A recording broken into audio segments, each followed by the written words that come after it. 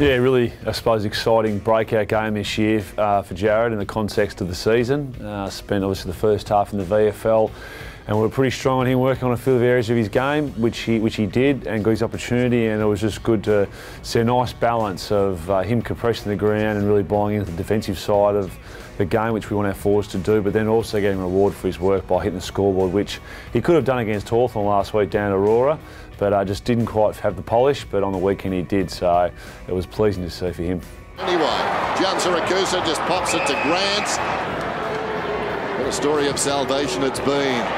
Kick is on the way and it's good. Good for him.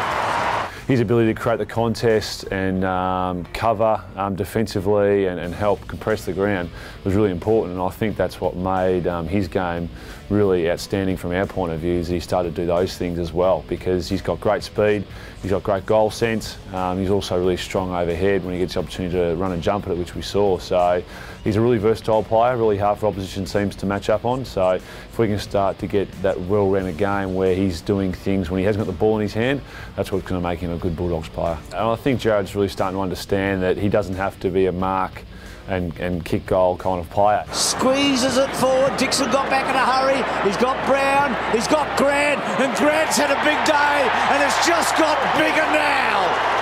And that's what we want from our whole team, and I suppose that's what really separates the great players in our game and the players that probably struggle to reach the peaks of their powers because of that consistency. So that's a challenge we'll be throwing to Jarrad. We've seen what he can do, and now we want that, no matter where he is, what position he's playing, we want to see that same kind of intensity, that same running ability to filter backings. He's got great speed week in, week out, and we think that if he can put those training habits in, that it'll start to become very natural and a regular member of our team. Dalhouse probably best man on the ground, and he's kicked it over the top, and Jarrad Grant kicks his third.